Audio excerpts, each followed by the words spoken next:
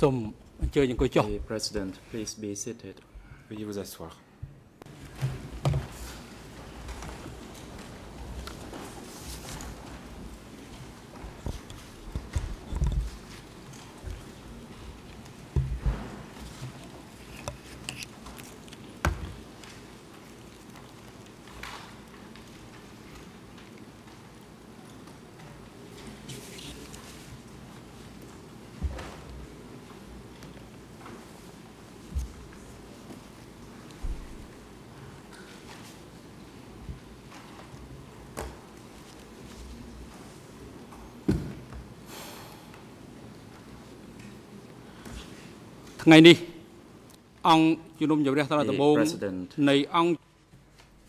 Today, the trial chamber of the extraordinary chambers in the courts of Cambodia, which has been established by the law on the establishment of the extraordinary chambers in the courts of Cambodia, the law which was promulgated by Royal Crown NS RKM 1004-006 of 27 October 2004 for the prosecution of crimes committed during the period of the Democratic Cambodia from 17 April 1975 to 6 January 1979. Declares opened the substantive hearing on case file 002 dated 19 September 2007 ECCC-TC relating to three following accused. Concernant les trois accusés suivants. 1. Nuon Chea, male, born on 7 July 1926 in Wat Go village, Wat Go commune, Song Kae district, Battambang, Cambodia. His pre-arrest address was at Sa Prom village, Khan Pailan City. During the Democratic Cambodia, he was the Deputy Secretary of the Central Committee of the Communist Party of Cambodia, or CPK, the member of the CPK Standing Committee, and the President of People's Assembly. He has three counsels, Mr. Sonarun, Michael Passman, and Mr. Kope. Victor Kope. 2. Ieng Sari, name at birth Kim Trung, male, born on 24 October 1925 in Luang Va commune, Travinh district, Travinh province, South Vietnam. His pre-arrest address was at house number 47B, Street 21, Group 36, Center 4, Songkat Tonle Basak, Khan Chamkamon, Phnom Penh. During the Democratic Cambodia, he was the member of the CPK's Standing Committee and the Deputy Prime Minister and Minister of Foreign Affairs. He has through Defense Counsel, Mr. Ang Odom and Mr. Michael Carnavas. 3.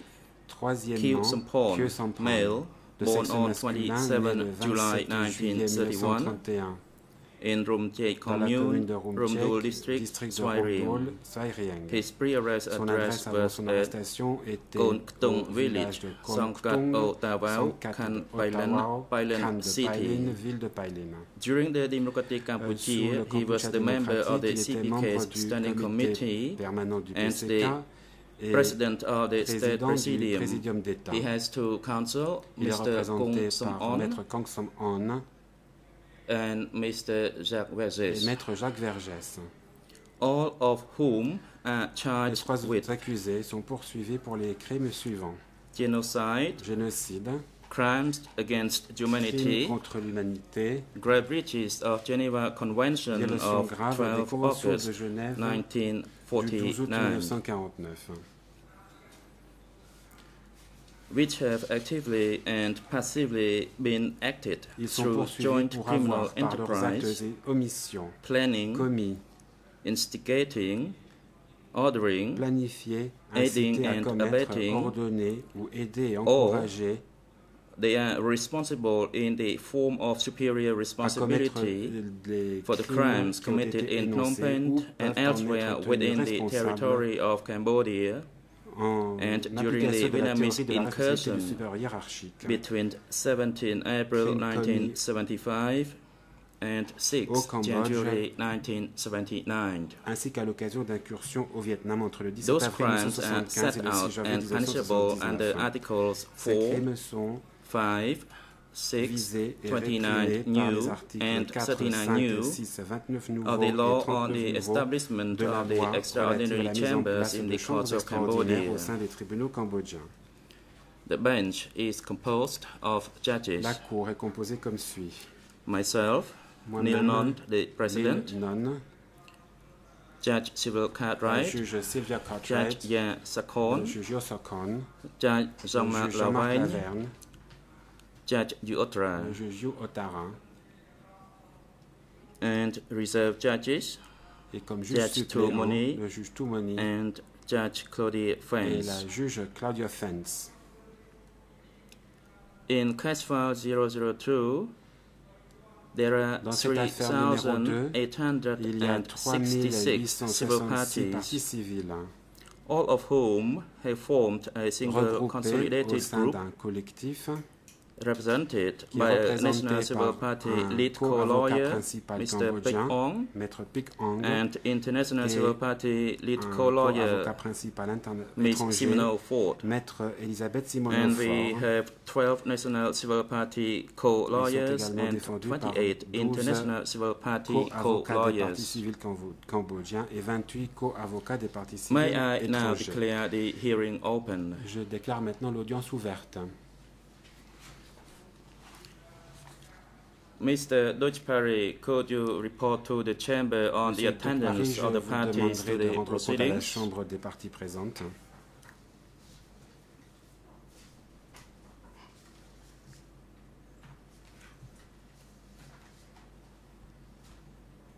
Dutch-Parry, Le greffier. Mr. President, Monsieur le Président, the attendance of the parties to the proceedings are as follows. voici les parties The présentes. prosecution is Pour le present. bureau des procureurs, Nunchia's les defense sont team présents. is La present. équipe de défense de Nunchia est présente. Ingsari's team is L'équipe de present. défense de Yengsari est présente, Kirsampan's defense team is present. ainsi que celle de Kyo Sampan. For Kirsampan's defense qui est de team, la we défense de also Kyo have Sampan, Mr. Kung Som-on, Maître Kong Sam-on est présent. who replaced Mr. Qui Sosavan, remplace who Maître resigned from his Sosavan, position. lequel a For the accused Nunchi, Ingsari, and Kirsampan, they are all Démissionné. present. quant aux accusés, The sont lead tous présents. co-lawyers Les and the co-avocats principaux civil des parties party civiles lawyers are present. et les avocats des parties civiles We sont also présents. have 3 Nous international avons civil party 3 lawyers, avocats des parties civiles Mr. Banabe étrangers Neku, qui sont nouveaux Patrick pour la Baudouin, Chambre. and Il Marie s'agit de Giraud, Maître who have Nécouillet, not Maître yet Baudouin been et Maître recognized Giraud, qui n'ont by pas encore the été trial accrédités par la chamber. Chambre.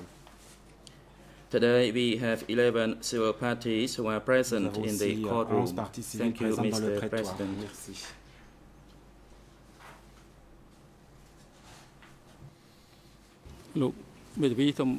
Le Président. Could you clarify it? There is another international lawyer for Kirsampan's defense team. Il y a un autre avocat pour la défense Thank de you, Kirsampan. Est-ce que vous pouvez Mr. préciser President, says the la council. défense? Oui, merci, Monsieur le Président. Mr. Wecken has been Monsieur requested Verken, by Maître Mr. Verken, Kirsampan as a a été defense prié par counsel. Kirsampan However, de le the oath has représenter. not yet been taken. Cependant, Monsieur Verken n'a pas encore prêté He serment. is here in order just to follow Et the il est donc proceeding. présent simplement pour suivre les débats.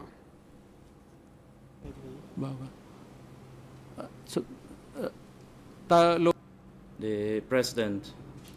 Le Président. Mr. Kongsamon, can you Maître clarify Kong whether Sam-on, he est-ce que has vous been pouvez nous registered dire with si the bar cette of personne a bien été Cambodia? enregistrée auprès du barreau cambodgien? The process has been organized, Mr. President, oui, but the oath has not yet taken place. Monsieur Verken n'a pas encore prêté serment. Thank you, says the President. Le Président, merci. Defense Counsel. Good morning, Mr. President. Good morning, journalists. My name is Sun Arun, Maître Sun Arun. Defense Counsel for Nuon Monsieur le Chea. Président, Mesdames, Messieurs, je défends Nuon Chea. Today there is one counsel who has just been registered with the bar, and un avocat the oath qui vient was d'être accrédité par le barreau cambodgien. Il a prêté serment vendredi dernier. A letter was also sent to Ms. Susan Lamb and allowed to seek recognition for him. Mr. Andrew Januzzi. Il s'agit de Monsieur Andrew Januzzi. Je vous remercie. The President, thank you, Counsel. However, the Chamber has not yet received the letter, so this matter will be dealt with at a later stage. Et nous reviendrons donc sur la question ultérieurement.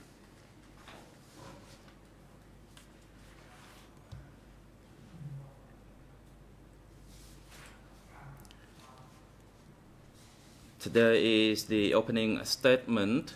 So during the break, we will review the letter if we received for the recognition as indicated in the internal rule. L'accréditation de l'intéressé et ce à la lumière aussi du règlement intérieur.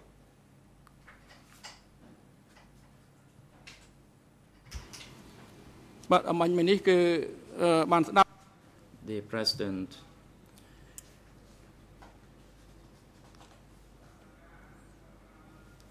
The greffier already reported the attendance of the parties to the proceedings.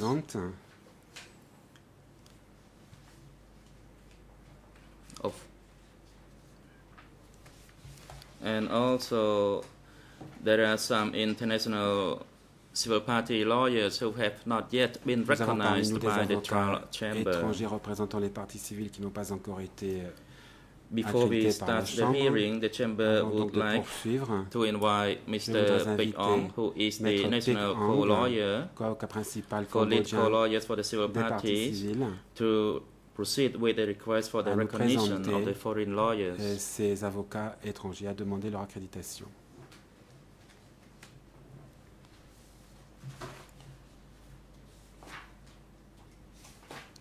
The interpreter could not hear Maître the Pech Ong sound. parle sans micro.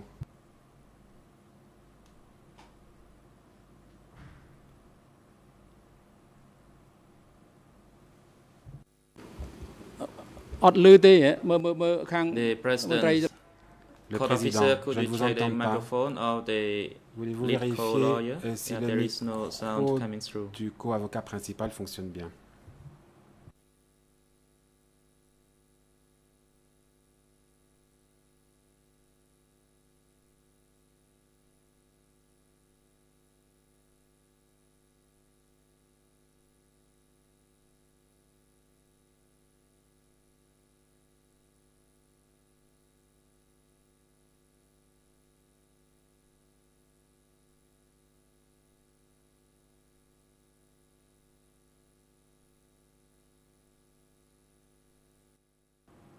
Le micro est défectueux. Les interprètes signalent que le micro de l'avocat principal des parties civiles est défectueux.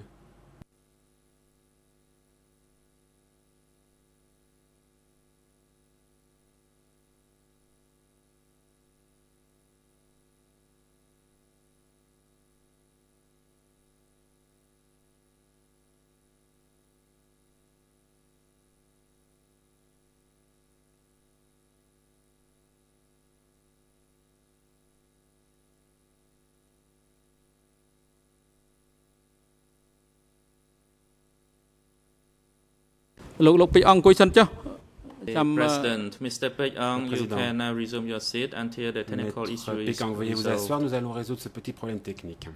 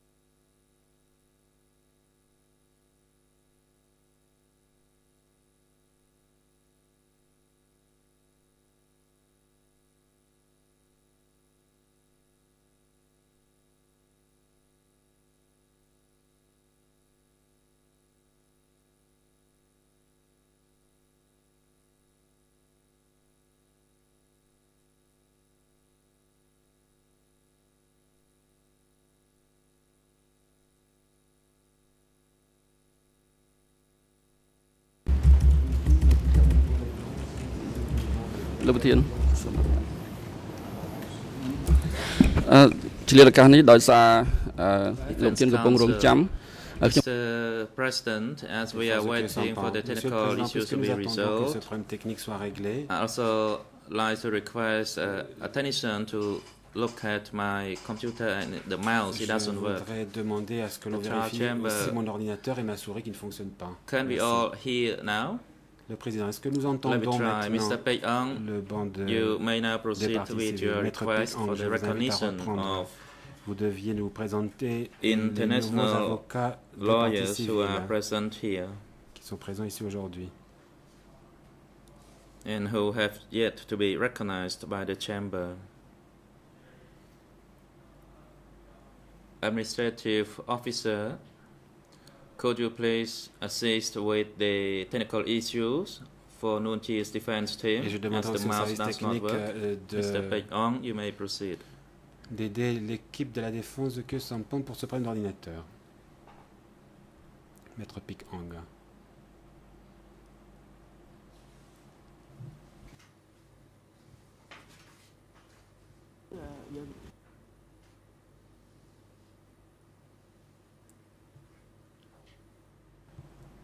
There is no sound. On n'entend toujours pas Maître Pei-Ong.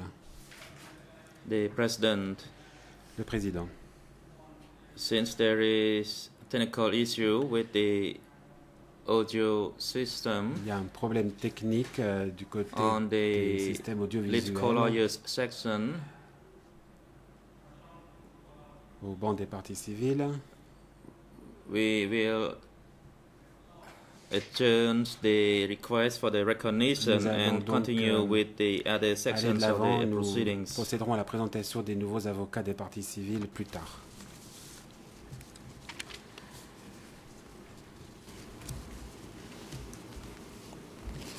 The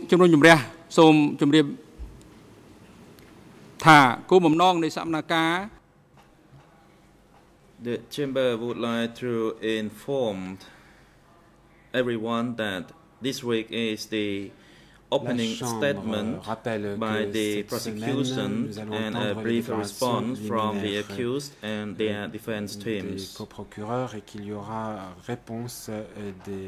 The substantive hearing on the evidence shall be conducted from the 5th of December 2011, pursuant to the scheduling of 18th November 2011, E131, le 18 novembre, which states that the trial proceeding of case 002 started with the opening statement pursuant to the internal rules. The chamber would not read the analysis of the facts, as all parties and the accused have been informed already.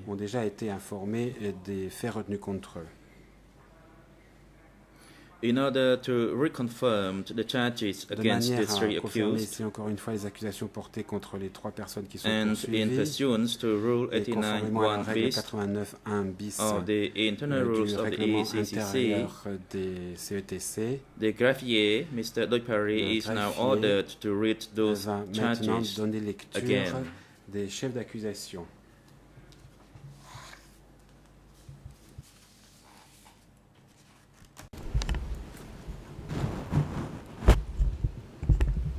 Thank you, Mr. President. Charges against the accused are as follows.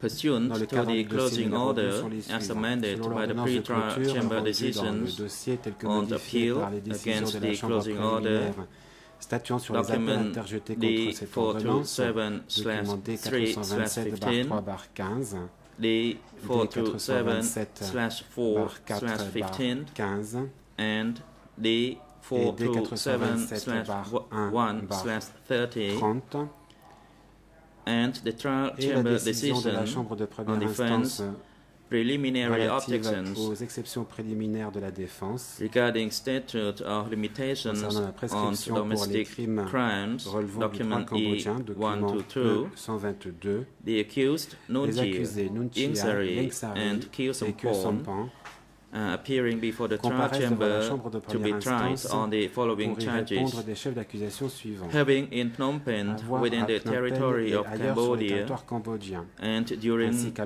incursions into l'occasion Vietnam d'incursions au Vietnam between 17 April 1975 et le 6 janvier 1979 and 6 January 1979 through their acts par leurs or actes et omissions omissions committed commis via a joint en criminal tant que enterprise, participant à une entreprise criminelle planned, commune, instigated, planifiée, ordered, incitée à or commettre, aided and ordonnée, abetted, or ou been aidé responsible et by encouragé à virtue of commettre les superior crimes responsibility suivants, for ou the peuvent following crimes: être tenus responsables en application de la théorie de la responsabilité du supérieur hiérarchique. crimes against Crimes humanity, contre l'humanité, specifically à savoir murder, meurtre, extermination, extermination, enslavement, réduction à l'esclavage, deportation, déportation, imprisonment, emprisonnement, torture, torture, persecution on persécution political, pour motifs racial, politiques and religious et- grounds, ou religieux, and other inhumane acts. et autres actes inhumains. These crimes are punishable Infractions qui under sont visées par Articles les 5, articles 5, 29 new 29 and nouveaux 39 et new 39 of the nouveaux de la loi ECCC law. relative au CETC. Genocide by killing members of the groups Deuxièmement, of génocide, Vietnamese à savoir le and meurtre des Cham, membres des groupes Cham et vietnamiens. punishable under Infraction qui est Article visée par 4, les articles 4, 29 new 29 nouveaux and 39 new et of the 39 nouveaux ECCC de la loi law. relative au CETC. Grave breaches of Troisièmement, the violation Geneva grave des conventions Conventions de Genève of du 12 12 août August 1949, specifically à savoir willful killing,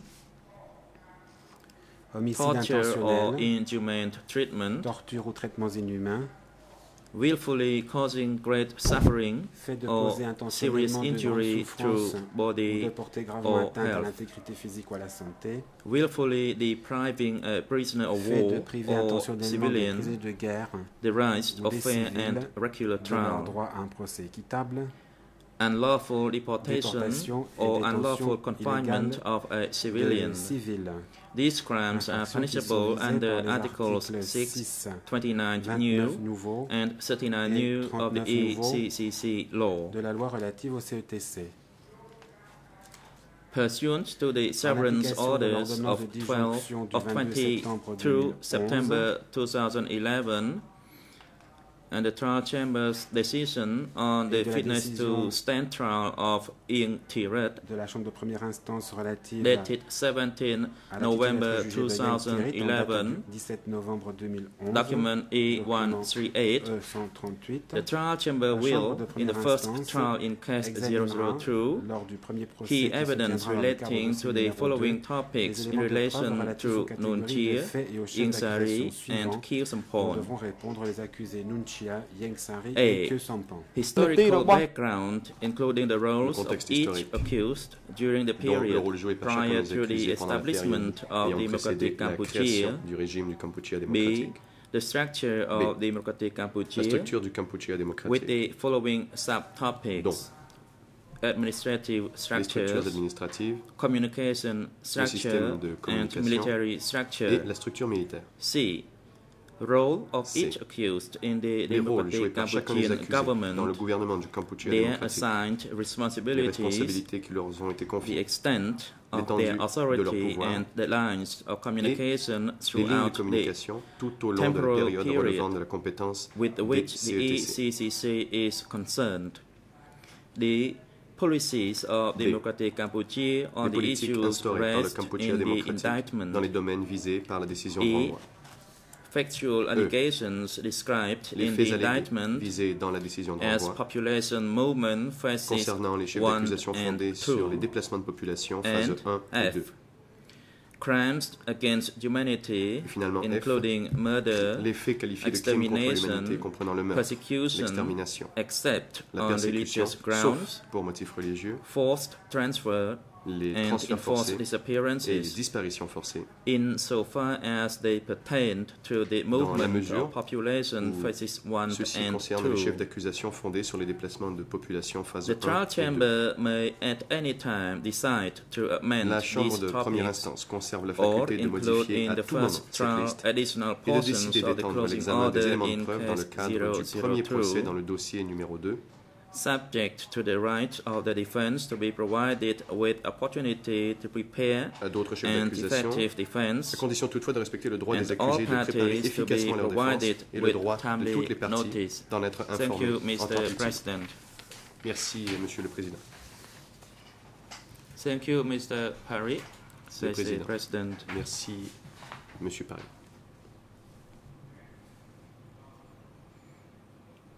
Now the trial chamber would like to hand over to the co-prosecutors to proceed J'aimerais with maintenant laisser their la brief parole aux opening coprocureurs statement. pour leurs brèves remarques liminaires. May the co-prosecutors be reminded that, La Chambre souhaite rappeler aux coprocureurs to the trial chamber's que, scheduling order for opening en application statements, de document l'ordonnance E131 of 18th October 2011, portant calendrier, document E131 the du 18 octobre co-prosecutors 2011, will be given the opportunity to make their opening statement ont la possibilité de faire des déclarations liminaires concerning the counts against the accused sur in les chefs accordance with d'accusation, Internal Rules 89 conformément à la bis. règle 89.2 bis For the du purpose règlement of the intérieur. brief opening statement,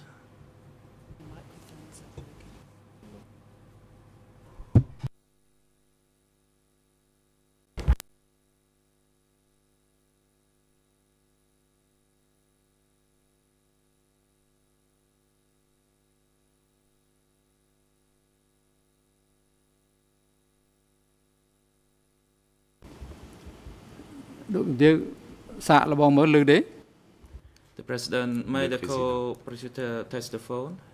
Can you hear, Mr. President? Says the co-prosecutor. Monsieur le Président, dit la coprocureure.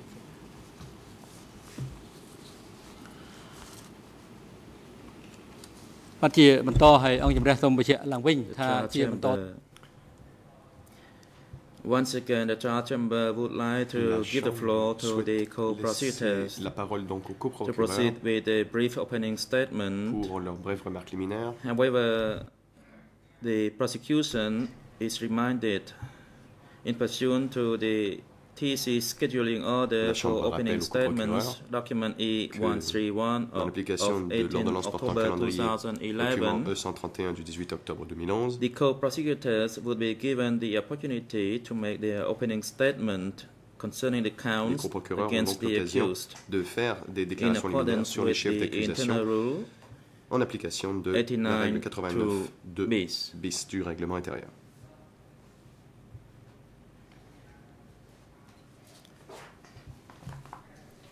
For the purpose of the brief opening statement, the co-prosecutors coprocureurs allocated a total of 1.5 days. Un jour et demi pour The co-prosecutors may ces now déclarations proceed. liminaires. La parole est maintenant au coprocureur.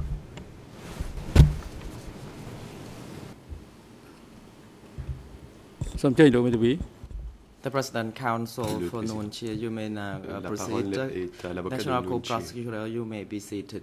Madame la coprocureure, vous pouvez prendre votre place. I'm sorry to interrupt. I won't do it again. Excusez-moi d'interrompre, je ne le referai Just pas. before the prosecution starts their opening statement, I would like to mention that we have just filed que nous venons tout juste a application for disqualification of Judge Cartwright une demande according to d'accusation de la Article juge Cartwright 557 of the selon Cambodian Code of l'article Criminal Procedure 557 and du Rule Code de procédure 35. pénale et la règle 35. That application includes Cette requête a specific request for Judge Cartwright comprend to une demande step précise down pour pending the resolution of our que la application. juge Cartwright se récuse avant qu'une décision we soit rendue sur suggest notre that demande.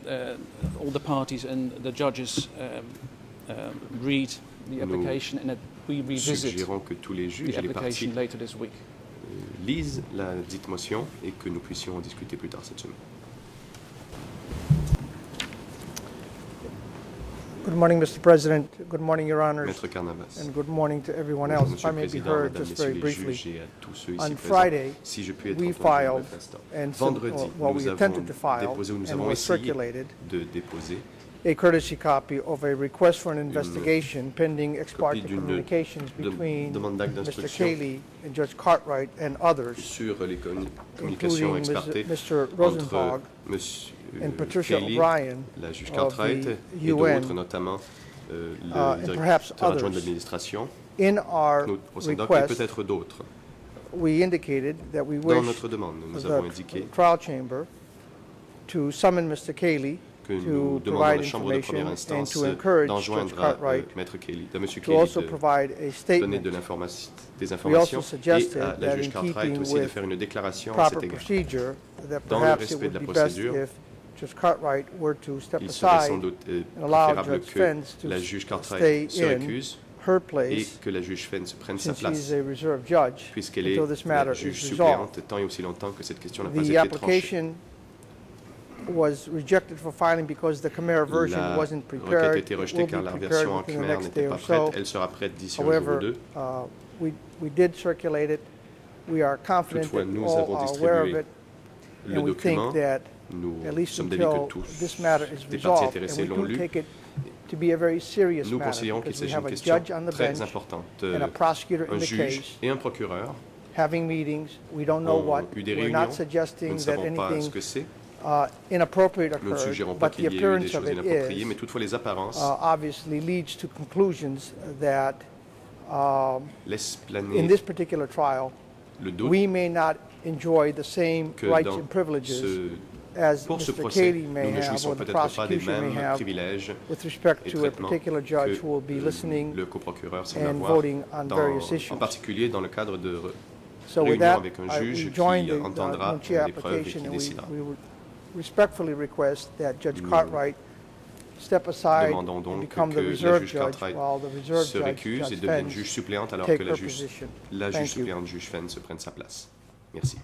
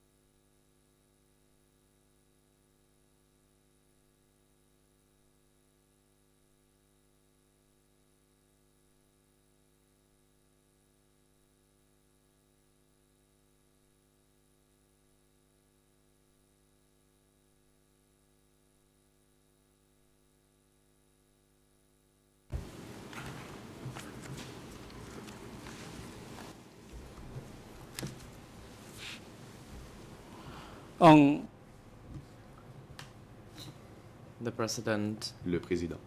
the Chamber would like to inform the Counsel for Nuon Chea and Informe les Counsel avocats for de Nuon Ieng Chea Sary et de Ieng Sary and the Chamber that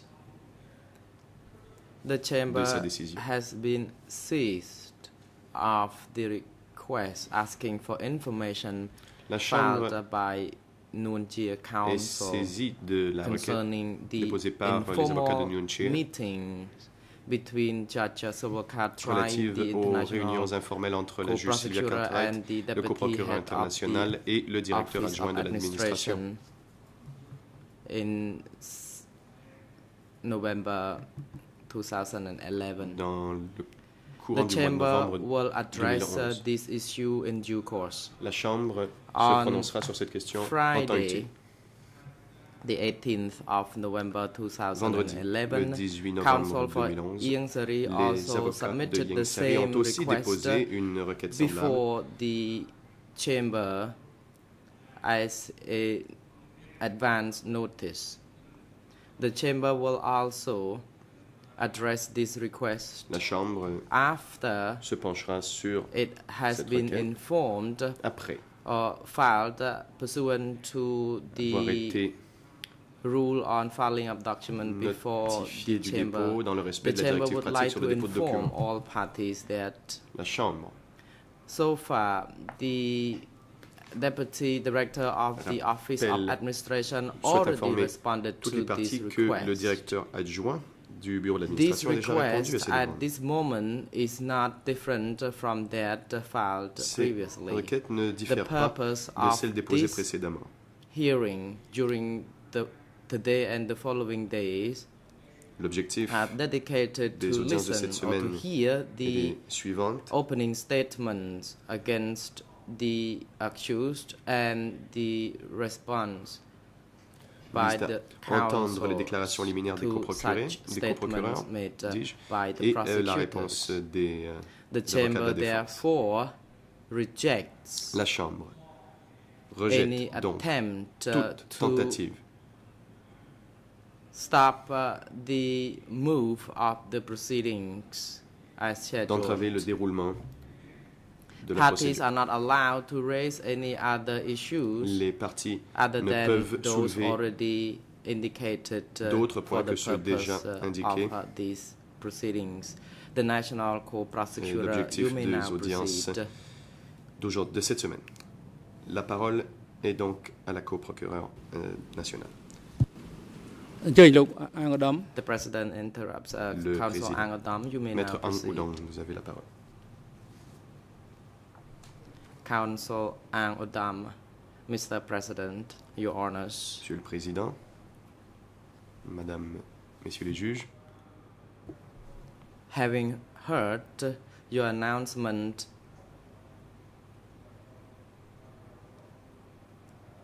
and since the request for the disqualification of Judge Cartwright is not Nous yet entendons. addressed, Votre déclaration est que May la question we de la récusation de la juge Cartwright n'a pas encore inform the été chamber tranchée. that Mr. Ieng Sary has his own statement, and we would like Informer la to Chambre ask que M. Ieng Sary a sa that propre his déclaration statement can à be faire made et nous demandons first and foremost. qu'il puisse le before faire the proceedings maintenant avant que les commence. coprocureurs prennent la parole. Could the chamber therefore allow La him Chambre to do so? peut-elle donc permettre à Ieng Through Sary this statement, indeed, faire he has asked une me to déclaration. read it on behalf of him. Il m'a demandé de la lire en son nom. The President, the request Le is Président. not entertained. The chamber has already made it clear to the councils concerning the issues La to be Chambre addressed during the n'accepte proceedings, pas and la this requête. one is not part of that Cette as Cette indicated. demande ne fait pas National partie Co-Prosecutor, de you l'objet may now des audiences de proceed. cette semaine. La parole est donc à la coprocureure nationale. Hello. Co-Prosecutor Jia Hello. Liang.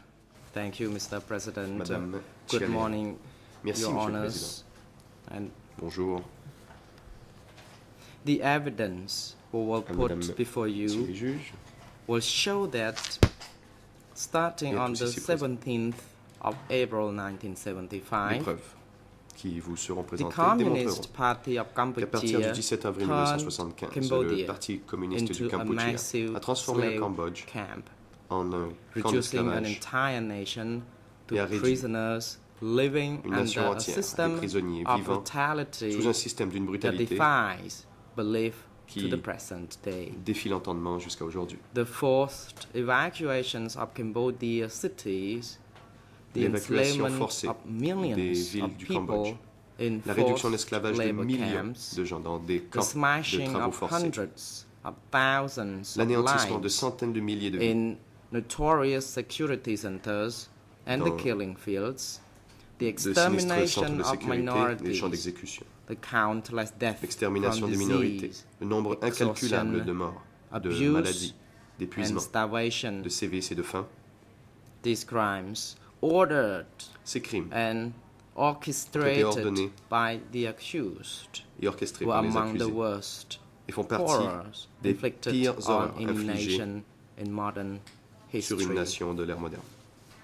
Every Cambodian who has alive during this period was affected by the criminal system. Tous les Cambodgiens qui étaient vivants pendant cette période ont été touchés par ce système d'oppression criminelle mis en place par les accusés. Le nombre de morts est ahurissant. The demographic experts appointed by the investigating judges have estimated that between 1.7 and 2.2 million people died as a result of de gens sont morts sous le régime du Approximately 1 in 4 Cambodians did not survive this regime. Environ 1 Cambodgien sur 4 n'a pas survécu au régime. To the present day, large numbers of Cambodians suffer from the effects un grand nombre of the de Cambodgiens souffrent des effets du traumatisme qu'ils ont subi. Given the sheer magnitude of these events, no trial could ever deal with all the crimes for which the accused could be prosecuted. Pour lesquels les accusés pourraient être poursuivis. The events and crime sites included in the closing order are therefore a representative sample of the crimes. They include l'échantillon représentatif des crimes et comprennent 2 mass forced movements in 2 déplacements de masse forcés en 1975, 5 forced labor sites, 5 camps de travaux forcés, persecution of the Buddhists, persécution des crimes committed as part of the regime's forced marriage policy, 11 security centers, genocide of the Cham, genocide of the Vietnamese ethnic group in Cambodia, and crimes against Vietnamese nationals during the war between Democratic Kampuchea and Vietnam, and finally, a third forced movement and mass executions during the purge of the East Zone. I will address briefly each of these series of crimes. Je parlerai brièvement de Forced chacune de ces evacuations. Évacuation forcée. The nightmare of the CPK rule began with the systematic forced evacuation of all urban centers when the Khmer Rouge forces toppled the Khmer Republic regime on the 17th of April 1975. The forced evacuation of Phnom Penh, L'évacuation forcée de Phnom Penh in the closing order est décrite dans la décision de renvoi comme déplacement de population phase 1. Is one of the crimes which will be the subject Il s'agit là of d'un des this crimes first qui fera trial l'objet de ce before premier the procès trial chamber. devant la chambre de première instance. I would like to take your honors back to the early days of April Que l'on revienne 1975. au début d'avril 1975. At this time, the 5-year civil war between the Khmer Rouge forces, À l'époque, commanded by the accused, la fin and the Khmer de Republic la guerre regime civile de 5 was ans entre nearing les its forces Khmer end. Rouges The Khmer sous Rouge les ordres des had accusés et taken le régime de la control République Khmer approchait of de la fin. most of the country, and some 100 Les Khmer Rouges avaient pris le battalions contrôle were de la plupart du territoire advancing from cambodgien all et une directions centaine de bataillons towards the capital. The avançaient town de of toutes parts en direction de la Net capitale. south of La Phnom ville Penh de fell Net Luang, on au the sud de Phnom 1st Penh, est of tombée April. le 1er avril. Not long after this, all roads in and out of Phnom Penh Peu were après, blocked, toutes les routes and the city's final defenses were falling. autour de Phnom Penh étaient bloquées et John les défenses finales de la Swain, ville a foreign étaient sur le point de journalist tomber. who had John returned Swain, to un Phnom journaliste Penh étranger qui était revenu à shortly Phnom prior Penh to the fall of the peu city, avant la describes chute de la the ville, chaos in the city décrit center as en ces mots refugees le fled chaos au the centre de la ville advancing alors que les Khmer réfugiés Rouge fuyaient forces. devant les soldats Khmer Rouges. Attempts to confine refugees to the Les tentatives outskirts d'essayer de confiner les ceased, réfugiés en périphérie and they were avaient pris fin. converging Et ces on the réfugiés, donc, center from all sides, pushing, se dirigeaient vers le centre de shoving, tous côtés, en poussant, jostling, en bousculant, desperate to étaient escape the désespérés fighting. de The trim walkways Échapper au and combat. flower-scented parks was merged les trottoirs under et les parcs fleuris or heaving mass of homeless families, weeping, d'une masse lost de children, familles all sans abri, increasingly d'enfants afraid. perdus, pleurant et ayant de plus en plus peur. To understand fully the criminality of the order to evacuate Phnom Pour Penh, bien comprendre le it is caractère criminel essential de to l'ordre de faire understand évacuer Phnom the Penh, il dire est essentiel de humanitarian comprendre la terrible situation in the situation city humanitaire in qui April 1975. The city was existait dans la ville en running avril out of food 1975. and medical La ville supplies. The approchait d'une pénurie hospitals were d'aliments overflowing et with de fournitures wounded médicales, soldiers et and les hôpitaux civilians. débordés de civils et de soldats blessés. Local and international agencies warned Les of organismes an impending locaux et internationaux humanitarian disaster mettaient en garde contre and une offered catastrophe to humanitaire cooperate with the et avait offert incoming de forces coopérer avec to les organize the most effective delivery of aid and help forces combattantes pour alleviate the organiser suffering of une fourniture d'aide millions. efficace et permettre Hotel de Le soulager Phnom les souffrances de millions de housed personnes. many L'hôtel journalists Le and Phnom aid workers. hébergeait plusieurs It journalistes had et also been travailleurs d'aide. declared a neutralized L'hôtel avait zone aussi été by the déclaré zone International neutre par le Committee Comité of the Red international de la Cross Croix-Rouge and served as one of the many reception centers et for faisait the office wounded. d'un des deux This is centres de John réception Swain's parmi beaucoup description of pour a les blessés. scene he Voici la witnessed in description the de John hotel's Swain d'une scène volleyball qu'il a court. remarquée dans le terrain de volleyball de l'hôtel. A dozen doctors and nurses were dealing with more than Une douzaine de médecins et 700 d'infirmières cases. essayaient de traiter plus de The chief 700 cas. medic was in despair. The Le médecin wounded chef était were désespéré. stacked like logs, Les blessés étaient 2 empilés or comme des 3 bûches, to a bed. 2 ou 3 par lit. Blood streaked the floor. Du sang s'écoulait sur le sol. As the fall of the city appeared imminent, a sense que of fear La and chute de la ville semblait anticipation imminente. gripped Un its sentiment de inhabitants. peur et The d'anticipation brutality of the Khmer Rouge was widely reported. tombait sur les habitants. They had La brutalité empty des Khmer villages rouges under était their bien connue. control, Ils avaient vidé les villages sous leur enslaved contrôle, local avaient réduit en populations in esclavage les populations locales dans des since coopératives dès 1972, 1972. Disrobed avaient monks défroqué les closed down fermé les pagodas and killed anyone tué toute resisting their rule. essayant de leur résister. On behalf of the leadership, Khieu Au nom Samphan des dirigeants, had Khieu Samphan rejected numerous offers avait rejeté of peace plusieurs negotiations offres pour parler made de paix by Lon Nol. The leader of the Khmer Republic Fait regime. par Lon Nol, le dirigeant de la Nevertheless, République khmer. many Cambodians living in Phnom Penh were still hopeful Toutefois, plusieurs that Cambodgiens vivant à Phnom the Penh espéraient inevitable defeat que la défaite of the inévitable Khmer de la République Republic khmer might bring the beginning puisse of a new, signifier better l'aube era d'une for ère them and nouvelle et for their meilleure country. pour eux et le pays.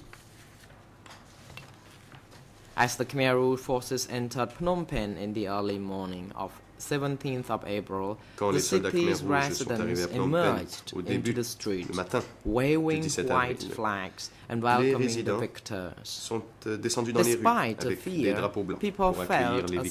sense of relief that the bloody Malgré la peur, 5-year civil war Les gens was ressentaient un at certain last soulagement over. car la They guerre civile de 5 ans hoped that était the worst enfin finie. was behind Ils them. espéraient que le pire était derrière eux.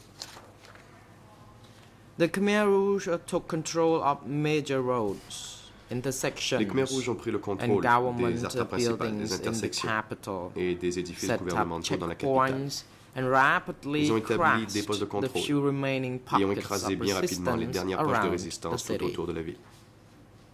Most of the soldiers of the Khmer Republic were La plupart des happy soldats de to la lay République down khmer their étaient bien heureux weapons de déposer and les armes surrender. et de se rendre. They too were relieved that the long Ils étaient eux and aussi bloody soulagés civil war par la fin was de over. cette guerre civile longue et sanglante. As Roland Noah, another foreign journalist Comme Roland Noe present l'a during the fall décrit, of Phnom Penh, describes. Un autre journaliste étranger qui était présent lors de la chute de Phnom Penh, A government soldier wrapped his arm un soldat du around the gouvernement Khmer Rouge, telling me that they were both from the same village and were happy that the war was over. The inhabitants of Phnom Penh offered the newcomers cigarettes. When the soldiers and children lifted their guns in the air in a sign of victory, it seemed as if peace had finally returned to this war-torn kingdom. However, within only a couple of hours, these moments of happiness and relief would be replaced by sheer terror. The victors were in no mood to celebrate. They had received a strict order which was to be implemented immediately and without exception. The city's residents were to be forcibly moved out of the city and to the countryside. They were to be told that the reason for the evacuation was an imminent aerial bombardment of the city by the American Air Force. A witness who lived in Phnom Penh describes how the orders were given. On the 17th of April 1975, at 9 a.m., armed Khmer Rouge soldiers entered the city of Phnom Penh and with loudspeakers warned the people to leave by 3 p.m. on the same day. They announced that soon the Americans will start aerial bombardment on Phnom Penh. They said that Angkar will forgive all people except for the 7 traitors. The city's inhabitants were ordered to take the most direct route out of the city whenever the Khmer Rouge soldiers encountered them. Those who happened to be in the north of the city were ordered to head north. Those in the south had to walk south, and so on. In the ensuing chaos, thousands of people were separated from their families. In many cases, people lost contact with their loved ones and never saw them again. Within hours, the streets of Phnom Penh became choked by masses of people on a forced march against their will into the unknown. More than 2 million men, women, children, and the elderly were on the move. No exceptions were made in the execution of this senseless, brutal crime. Those who resisted were threatened, beaten, or shot dead on the spot.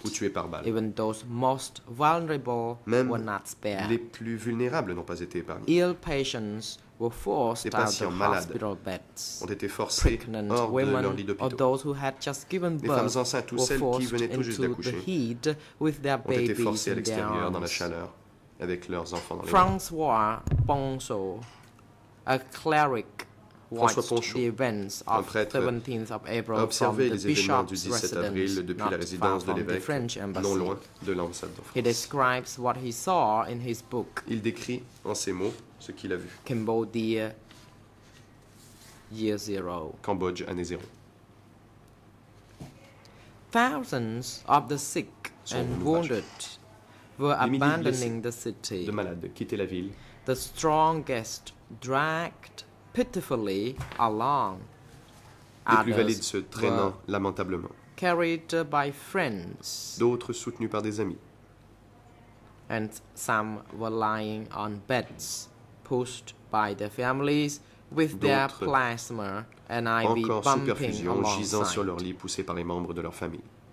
I shall never forget one cripple who had neither hands nor feet, n'ayant plus ni main ni pied, se traînant like comme ver de terre qu'on aurait coupé en deux. A weeping father carrying his 10-year-old ce père de famille en larmes portant sa fille d'une dizaine d'années, enveloppée d'un drap qu'il portait en écharpe autour du cou. Like a sling, or the man ce blessé with his dangling at the dont end le pied of a leg flottait to au which bout d'une it jambe à was laquelle il attached n'était by relié nothing que but par la the peau. skin. A former North soldier from Kampong Cham describes the scene of the mass exodus out of Phnom Penh as follows. The state of the people then was pitiful. Some were crying, mothers were crying, children were crying. The suffering was absolute. Some died in the hospital. They put patients in pushcarts. Some patients without relatives just lay there and died at the hospital. As the Khmer Rouge systematically emptied the city, they eventually removed more than 1,000 Cambodians who had sought refuge inside the French embassy compound. In the process, Khmers who were married to foreigners but did not have a foreign passport were forcibly separated from their loved ones. A 21 April 1975 telegram from the French embassy states, "The pain is unbearable for all. Some are parting ways after 15 or 20 years of living together. Yesterday, a little boy was born at the embassy. His mother must leave today. The little boy became my son today. We adopted him." After being expelled from the city, the victims were forced to travel long distances on foot during the hottest period of the year. No plans had been made to assist them in what the leadership of the CPK knew would be a long, harsh, and for many deadly journey.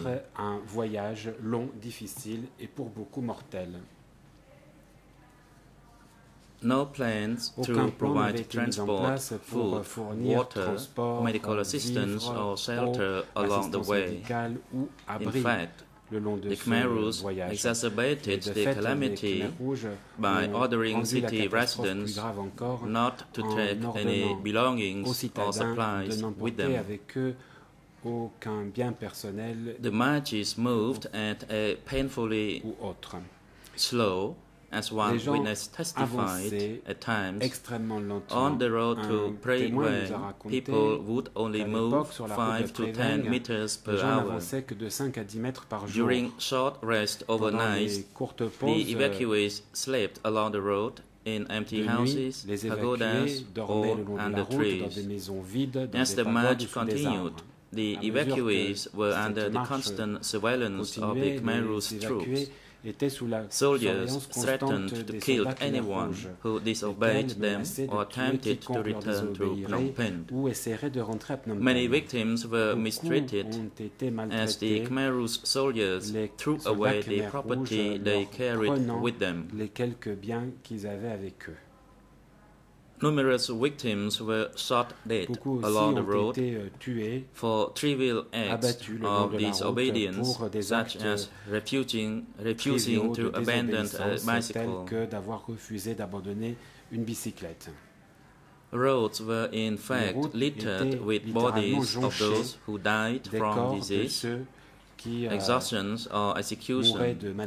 One witness, a student at the time, describes the sight he witnessed on the way out of Phnom Penh. Along the road, I saw the bodies of people who had died. They were already shriveled up, and people had walked on top of them. Some of the bodies had been eaten at by dogs. That was everywhere. A witness who was a messenger in Southwest Zone's Division 120 describes what he saw on the road not far from where we are today. I saw so many corpses along the road, in particular at the Chao Chai roundabout near Pochentong. I witnessed Khmer Rouge soldiers driving the vehicles to rake and crash the people. This was the beginning of CPK's attack against the very humanity of the entire Cambodian nation. In the words of an evacuee who traveled down Monivong Boulevard out of Phnom Penh, I had the impression the world had come to an end. On 17 April and the days that followed, the Khmer Rouge forcibly evacuated all other urban centers across Cambodia. du Cambodge, including dont Kampong Som, Kampong Som, Takeo, Pailan, Battambang, Siem Reap, Kampong Chhnang, Pusat, Svay Rieng, and Prey Veng.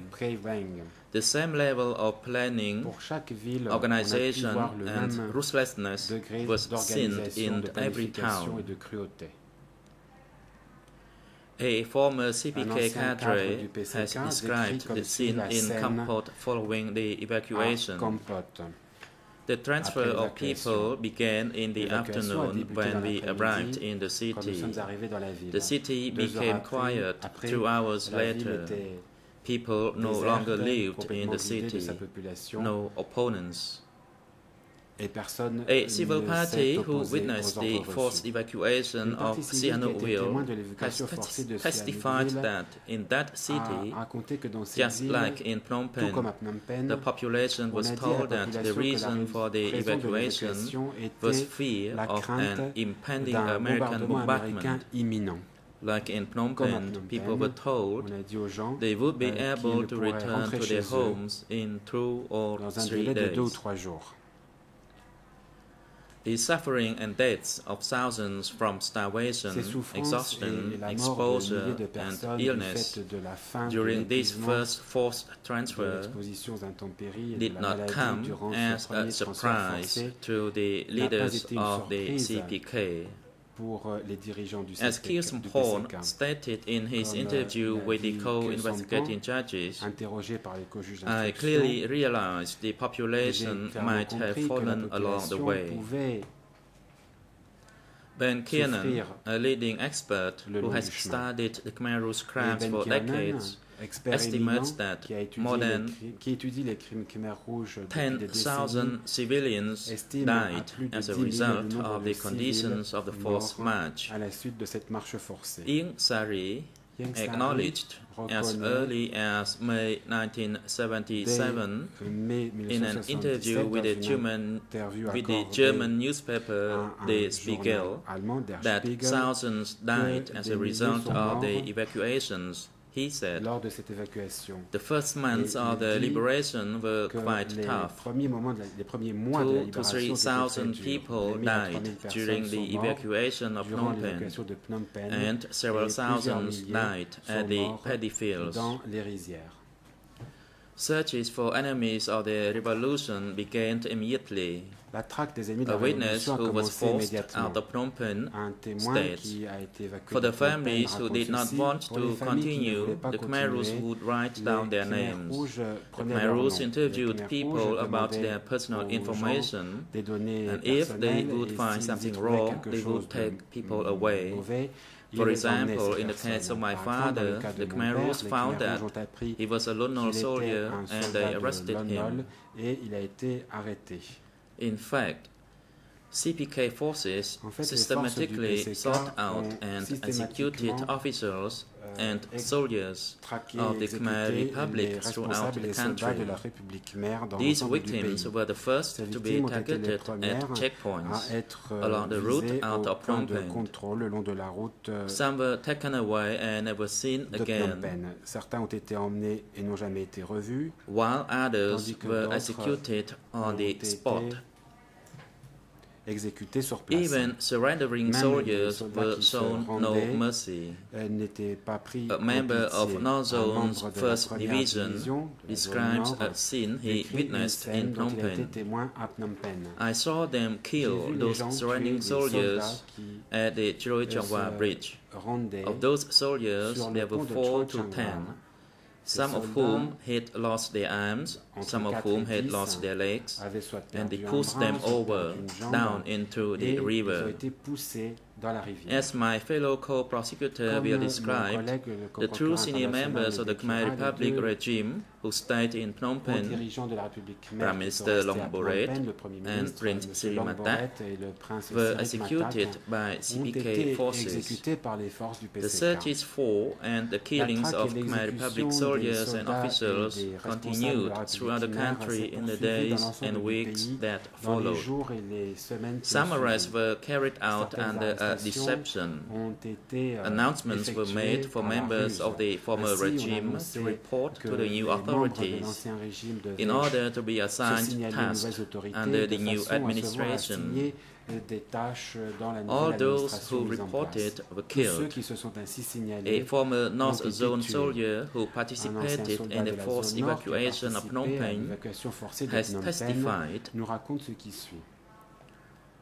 After 7 or 8 days, they set up loudspeakers and broadcast to the Lon Nol soldiers, saying for anyone of whatever rank who had worked anywhere to go back to their duty stations. So they died. Some wanted to leave and tried to hide things, but they were arrested anyway because they were researched and found out through their biographies. During this deception, saying that the soldiers would return to their duty stations when 4 to 10 tracks full were assembled, they were taken away and killed west of Grey Canoe. At Tulpu Chirei, a crime site included in the closing order, thousands of Khmer Republic officers and civil servants were arrested, transported by truck, and then systematically executed. Their dead bodies were pushed together with excavators into mass graves, treated like piles of garbage. Evacuees who arrived in Kampong Trolai Le district in Kampong Chhnang province were asked about their biographies. And then people such as soldiers, civil servants of Lon Nol and capitalists were separated and taken away for execution. On 3 separate occasions after 17 April 1975, large groups of approximately 500 evacuees were transported by Khmer Rouge militia to the Tabang Kpu Pagoda in Tabang Kpu commune, where they were held for not more than 2 days and then sent out for execution. Numerous mass executions of Khmer Republic soldiers and other evacuees occurred in other locations in Kampong Trolai Le district. These crimes are also a part of the closing order. Journalists will hear evidence regarding key meetings at which the CPK leadership discussed the evacuation of the urban centers and gave orders which were communicated to the forces involved in the attack on Phnom Penh and other cities. The decision to evacuate the cities was motivated by the aims of breaking up any potential base of resistance to the CPK rule within the urban centers, and identifying and destroying CPK's perceived enemies. Forced labor. Horrific as they were, the forced evacuations were only the beginning of the terror. The worst was yet to come. Following the marches, which in many cases lasted more than 1 month, the CPK confined the entire population to rural communes, cooperatives, and forced labor sites, in which Cambodians were reduced to the status of slaves. Turning the country into a massive prison, the CPK set out to destroy all aspects of the pre-existing Khmer society. Family life and all forms of social interaction were eliminated. All private property was confiscated. Everything people had owned was taken away from them, literally overnight. Private ownership and currency were abolished. Schools, universities, businesses, and markets were closed down. Books and magazines were prohibited. Radio, television, theaters, and cinemas were shut down. Khmer cultural heritage, celebrated and honored through music, poetry, dance, and literature, was outlawed. Monks were disrobed, and prayer came to a halt as all religion was prohibited. Thousands of families were separated. In one fell swoop, the CPK eradicated the very social fabric of Cambodian life, destroying the society that connects us and make us human. The closing order charges the accused with crimes which were committed at 5 forced labor sites, the Tram cooperatives in Takeo province, the Srai Ambal salt fields in Kampot province, the first Chanjuri dam in Kampong Thom province, the Trapeng Thmo dam in Manpie Mienchai province, and the Kampong Chnang airport construction site in Kampong Chnang province. These sites were enormous. For example, at Kampong Chnang Airport construction site, by 1977-1978, the estimated number of laborers was between 20 and 35,000. The Srai Ambal salt farms covered more than 2,500 hectares and had between 5,000 and 8,000 laborers, nearly all of them women. Over 20,000 people were enslaved at the first Chanjuri dam. The project extended over 66 kilometers, as you can see in this short film by Retipan. These sites were under the direction and control of the accused. As my colleague will illustrate, the accused put in place a strict vertical authority and reporting structure to ensure that the orders were implemented throughout the country. The evidence shows that the accused were specifically aware of and maintained control over the 5 sites included in the closing order. For example, the 2 large dam projects were part of a plan devised by the Party Center to establish irrigation systems. At the Trapeng Thmo Dam, work plans were developed by zone leaders who reported to the Party Center. Khieu Samphan visited the site often. On one visit, having seen the appalling conditions at the site, he urged the laborers to continue working hard.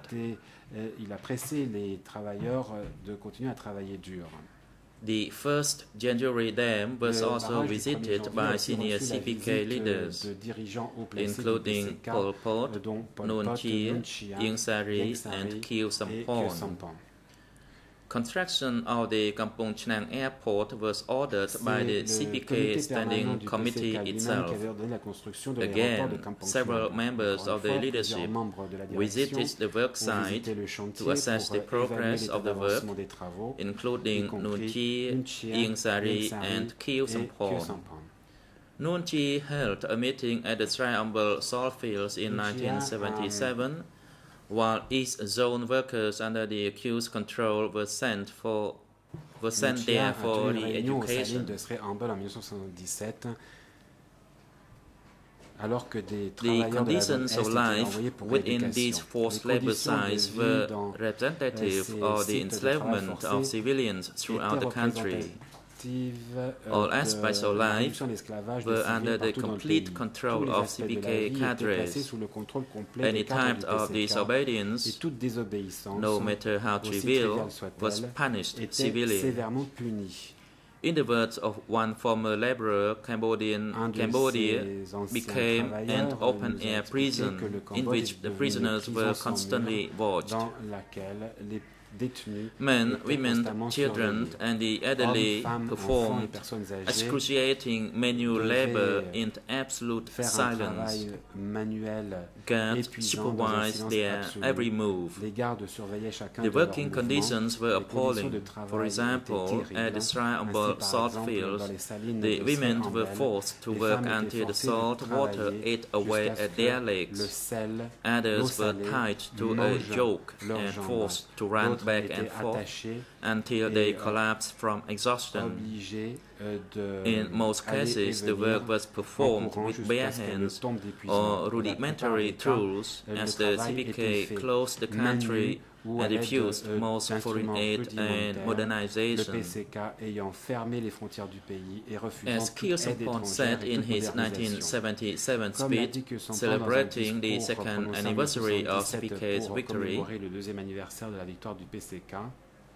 no, we don't have any machines. We do everything relying on the strength of our people. Every laborer was expected to meet strict and feasible quotas. At the Peng Tmo Dam, this meant moving as much as 3 cubic meters of salt per day. At Sriambal, women had to carry 50 kilogram bags all day long, as the Standing Committee continuously increased salt production quotas. Exceptions were not made. Even those who fell sick, were physically exhausted, pregnant, or severely malnourished were required to meet their assigned quotas. Workers who fell short were accused of being lazy or traitors and punished. The population was methodically organized into units reflecting a military hierarchy. Hundreds of people lived, ate, and slept together under the watchful eye of the CPK guards. Their sleeping quarters usually consisted of large communal halls without even the most basic of necessities. At Tro Peng Tmo Dam, anywhere from 300 to 600 people slept in large halls in 2 rows, feet to feet. Similarly, laborers at the first January dam slept in long wooden buildings which had no mosquito nets, blankets, or mats. Many were forced to sleep on the ground. Food rations were grossly inadequate, especially given the hard working conditions. One survivor states, "My belly was swollen, my thighs were skinny, my calves were swollen. One could count my ribs. I was exhausted, but they still made me work as usual." Another witness who has testified about the conditions at the first January dam describes the rations as not even equal to the gruel for pigs these days. And yet, while many were dying from starvation, foraging for food was absolutely prohibited. As I will explain later, those who dare forage for food did so at the risk of being caught and suffering severe punishment. Hygiene conditions were appalling. Laborers were usually only provided 1 or 2 sets of clothes a year, which they were required to dye black. Toilets or bathrooms were non-existent. People were forced to defecate in the open where they worked, slept, and ate. Flies infested the entire work site. A former unit chief at the first Genjuri Dam states that the area was black with flies. At the Dropentmore Dam, the hygiene standards became so bad that the laborers could not talk or eat without flies entering their mouths.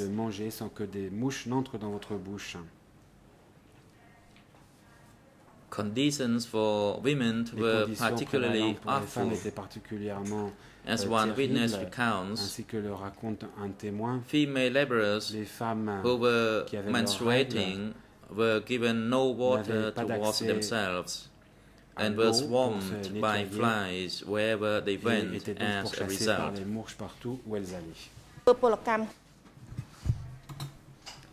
The excessive labor, inadequate food, and appalling hygiene conditions led to rampant diseases. Those who became sick were criticized for being lazy and faking illness. They were not allowed to rest, but were instead forced back to the work sites. Those who did receive medical treatment suffered at the hands of untrained child medics, administering ineffective medicines such as rapid pellets or injection of coconut juice and penicillin. Laborers were subject to constant supervision and surveillance as CPK cadres sought out and identified supposed enemies and subjected them to abuse, arrest, torture, and execution. Many were arrested simply because they belonged to one of the targeted groups, such as former teachers, educated people, students, or policemen. At each site, just like everywhere else in the country, laborers were repeatedly forced to write their biographies, which were reviewed by CPK cadres, searching for people with capitalist backgrounds and anti-revolutionary tendencies. In fact, as the evidence will show, the CPK developed biography forms to ensure that the information was gathered, recorded, and reviewed in a methodical manner. The President interrupts. Since it is an appropriate time to take an adjournment, the trial chamber will break for 20 minutes. We will resume at 10 to 11. Nous reprendrons à 11h moins 10.